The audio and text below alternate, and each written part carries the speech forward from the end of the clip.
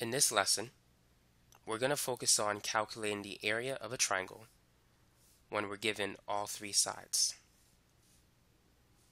So let's say if this is 5, this is 6, and this is 7. Let's call this A, B, and C.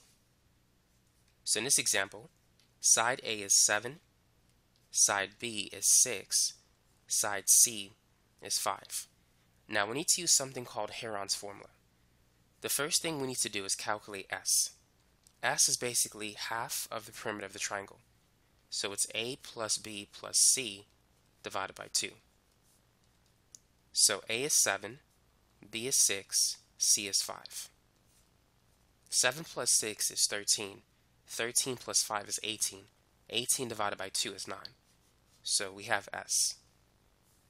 Now the area is going to be the square root of S times S minus A times S minus B times S minus C. So S is 9, and then we're going to have 9 minus A, which is A is 7, so 9 minus 7, and then 9 minus 6, and 9 minus 5. So 9 minus 7 is 2, 9 minus 6 is 3, 9 minus 5 is 4. Now let's see how we could simplify this.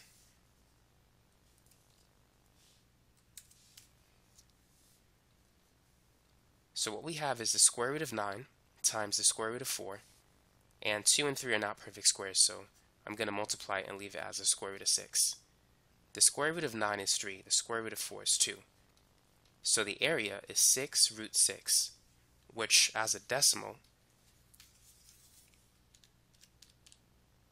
that's about 14.7 square units.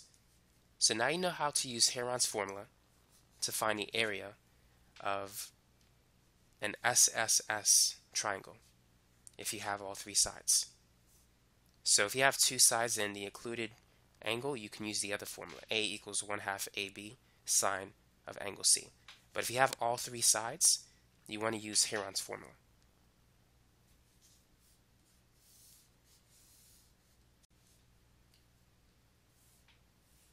Now let's say if we have an oblique triangle. How can we find the area of this triangle? All you need is two sides and an angle. So basically, you need a triangle that looks like this: side, angle, side. There's three formulas that you can use. The one that I recall the most is this one: 1/2 AB sine of angle C. So if we have a side, an angle, and a side, so we need the included angle, the angle that's between those two sides, we could find the area of the triangle.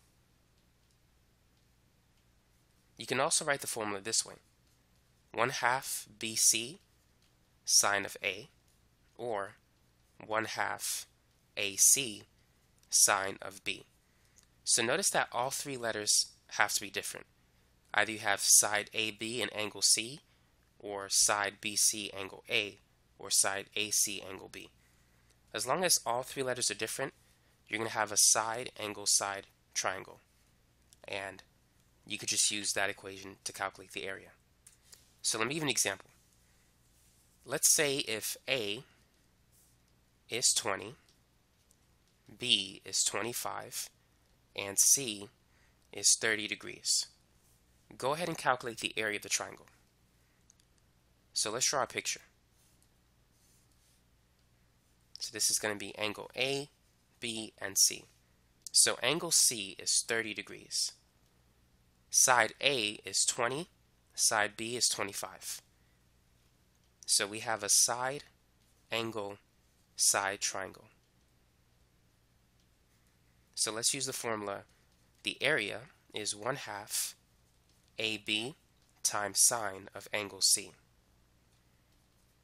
So A is 20, B is 25, and angle C is 30 degrees.